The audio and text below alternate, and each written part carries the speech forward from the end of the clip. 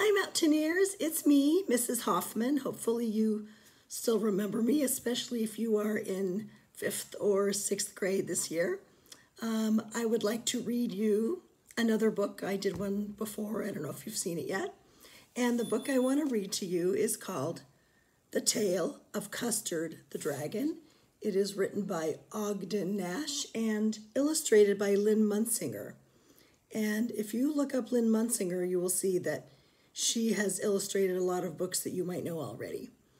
The reason I chose The Tale of Custard the Dragon is my whole little girl life, my daddy used to read me this book.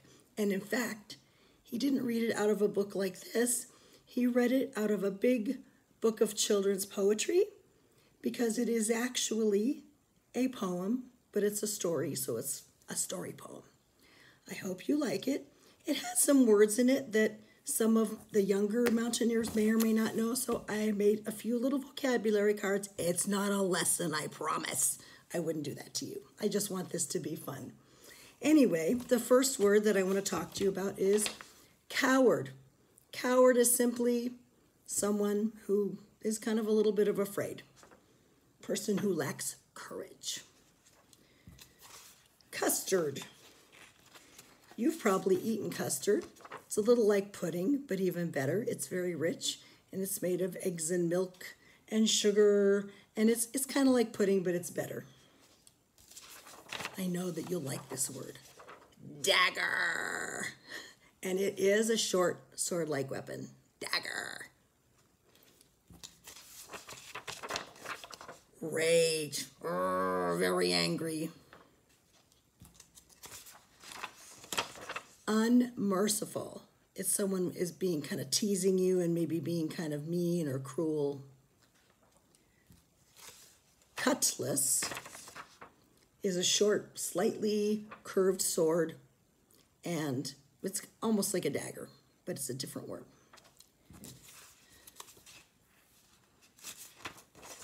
Paled. When someone who maybe doesn't look as healthy as they used, their skin gets very pale. Maybe when you're sick or when you're scared, your skin pales. Grog, something a pirate might drink. It's a strong, strong drink. Embraced means hugged. You've all been embraced before. You've all embraced someone. It's a hug. And if you know me, you know that I love to hug my students. So if you know me and I know you, I'm sending you a big hug or embrace. Glee, which means just delight, happiness, joy, super happy. This is a really funny word. Gyrate. It means to move around in a circle, kind of like a dance. And finally, flustered, which means nervous excitement. Like when the teacher calls on you and you're like, I'm not sure I know. Oh no, I get all confused and you get upset with yourself. That's flustered. Now I'm going to start the story of The Tale of Custard the Dragon. Listen for the rhyming. Here's the title page.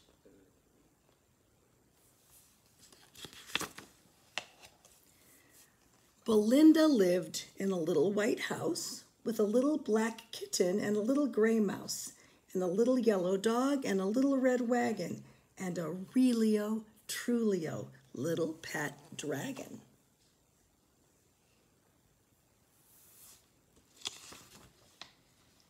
Now the name of the little black kitten was Ink, and the little gray mouse she called her Blink. And the little yellow dog was as sharp as mustard. But the dragon was a coward, and she called him Custard. Kind of a funny name for a dragon.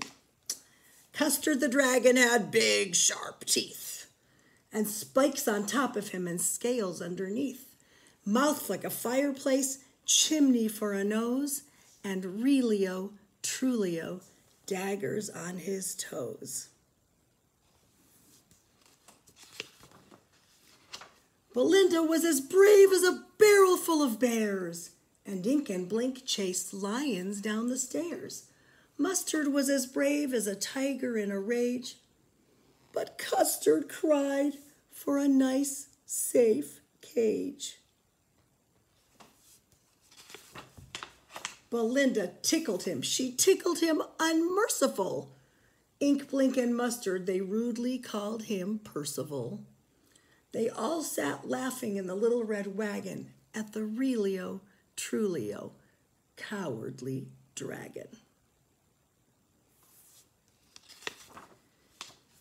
Belinda giggled till she shook the house, and Blink said, "Week," which is giggling for a mouse.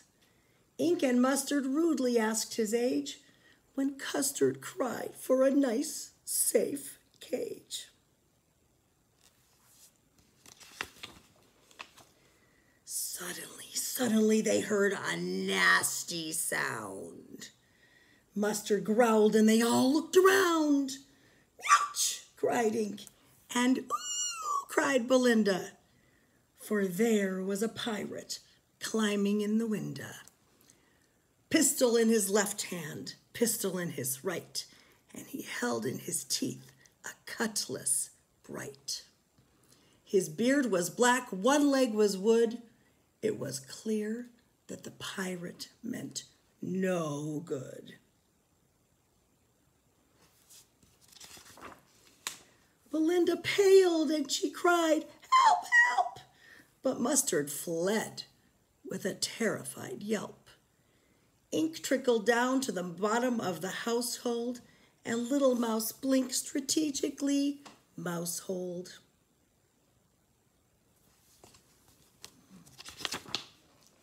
But up jumped Custard, snorting like an engine.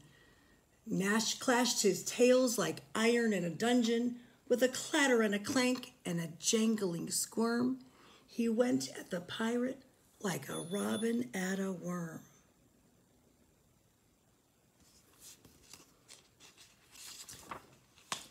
The pirate gaped at Belinda's dragon and gulped some grog with his pocket flagon. He fired 2 bullets, but they didn't hit. And Custard gobbled him every bit.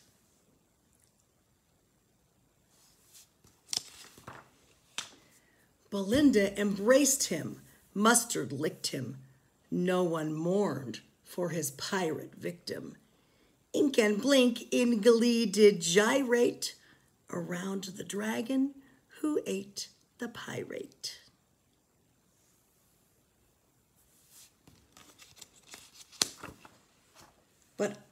But presently up spoke little dog Mustard.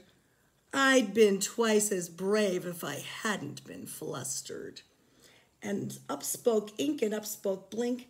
We'd have been 3 times as brave, we think. And Custard said, "I quite agree that everyone is braver than me."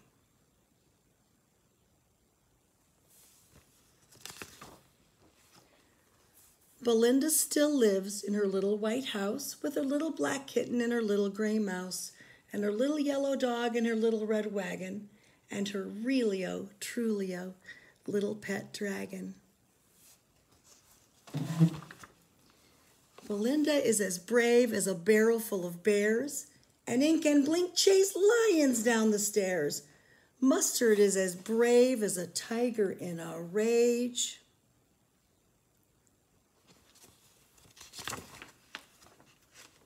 But Custard keeps crying for a nice, safe cage. And that is the end of the tale of Custard the Dragon. It's a pretty old story because it's older than I am. Thank you, Mountaineers, for watching. I never thought I'd be a YouTuber. What do you think? Anyway, I had a great time reading to you. I hope you enjoy this video, and I hope you are being patient and nice to your parents, and patient and sweet to your teachers, and doing your best to learn at this crazy, crazy time. Okay, bye-bye.